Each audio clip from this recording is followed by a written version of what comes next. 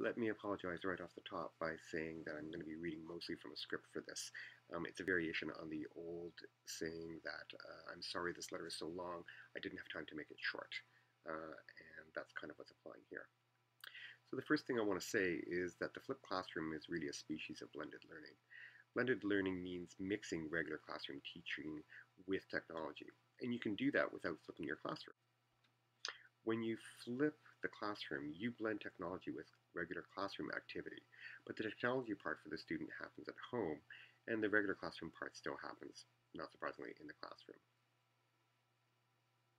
In the flipped classroom, the idea is that the teacher makes videos, or supplies them if they're videos that are generated by someone else.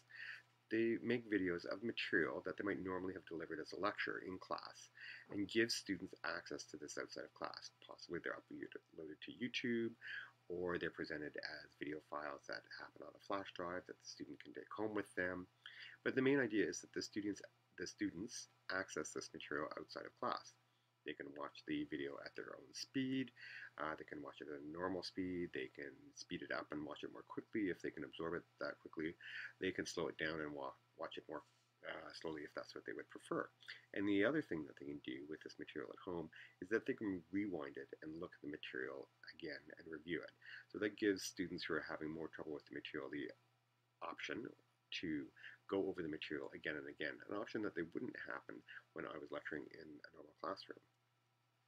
That means students get to control the pace, and that's a key advantage here when this material that's normally delivered at one pace for all students can now be given at different paces, or not given at different paces, but can now be accessed at different paces for different. In class, the students do independent work that's designed to either consolidate or extend the material that's delivered in the video lecture. Freed of the necessity of delivering the lecture in the classroom setting, the teacher can then circulate and work one-on-one with the students or small groups of them. At a high level, the flipped classroom represents a switch. It's a switch in that the teacher no longer mediates between the curriculum content and the student.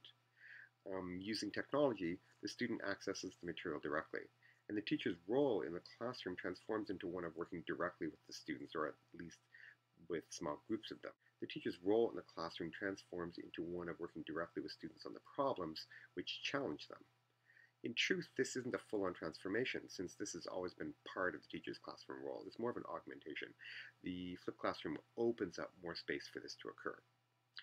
This switch is usually characterized as a change from the sage on the stage to the guide on the side. I teach two different subjects, math and computer studies.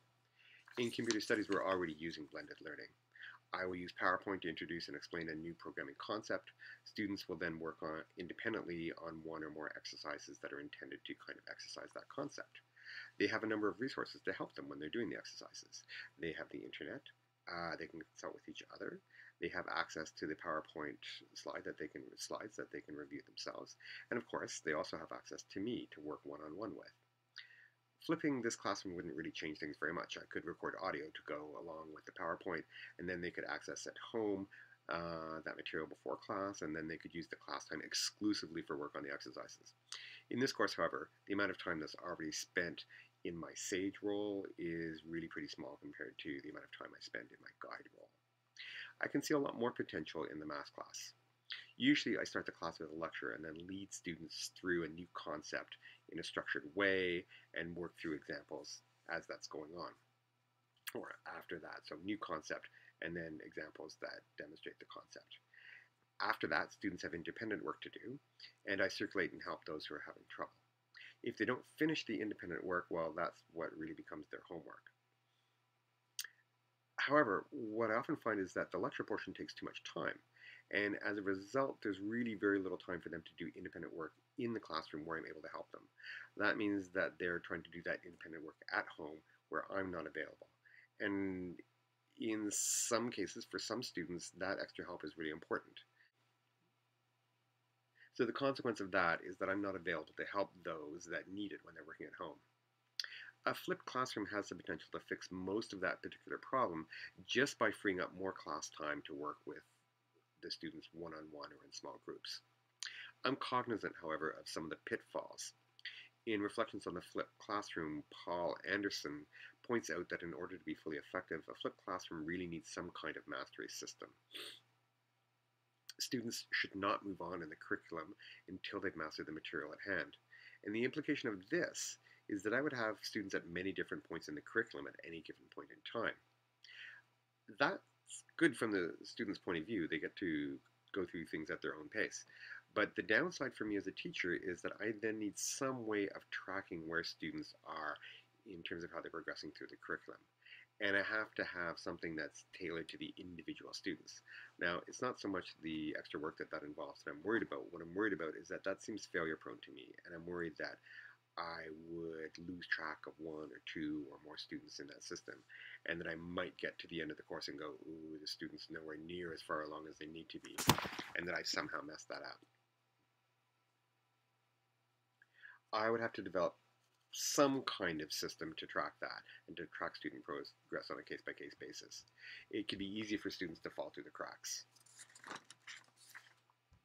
One of the key advantages of the flipped classroom is the space that it opens up for differentiated learning. One can imagine how easy it would be for advanced students to work on more challenging material. Hold on, Joy, that's my dog. She wants to go out, not my dog, the dog we're dog sitting. One can imagine how easy it would be for advanced students to work on more challenging material, while weaker ones work on simpler material. The challenge for me as a teacher would be to actually generate that range of material. The independent work that I currently have is kind of targeted at the kind of imaginary average student, but moving to a flipped classroom and maximizing the differentiation that it permits will require a significant time investment beyond the creation of videos. That said, of all the kind of new technology things that I've been exposed to over the years and in this course so far, this is the one I'd like to try most. I think it would be fairly easy to generate some videos. I could actually just record what I'm already doing in the class. Come on, Joy, come on over here. Come on. Yeah. I could just record what I'm doing in the class. And then I could use that the next time around that I teach the course. So maybe it would be a fairly low time investment from the point of view of generating that material. So it's a good idea. I want to give it a try. Thank you very much.